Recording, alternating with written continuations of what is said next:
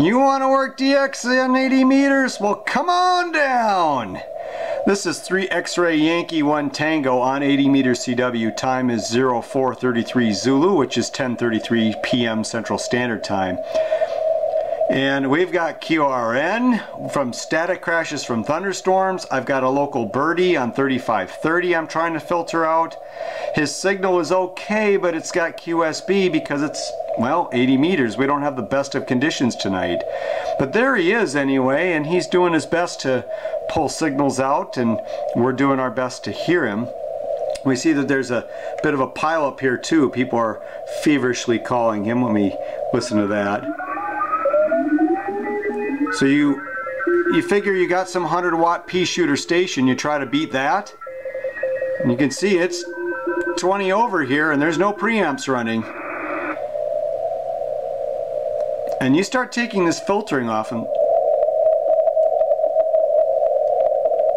let's see here, let's get this.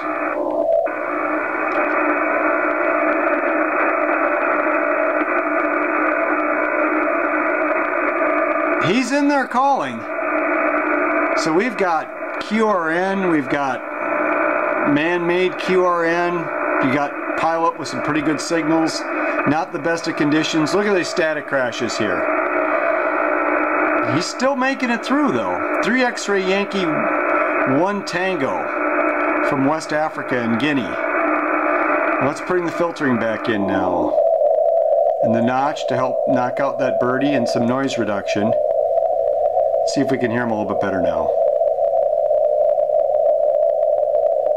Still rough copy. 80 meters is tough, and I'm really glad I have 3 X-ray already confirmed on 80 meters.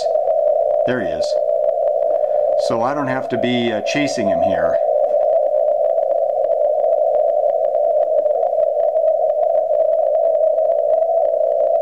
Wow.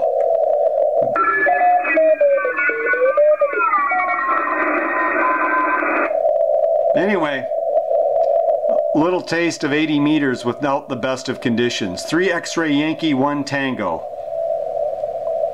Go get 'em, guys.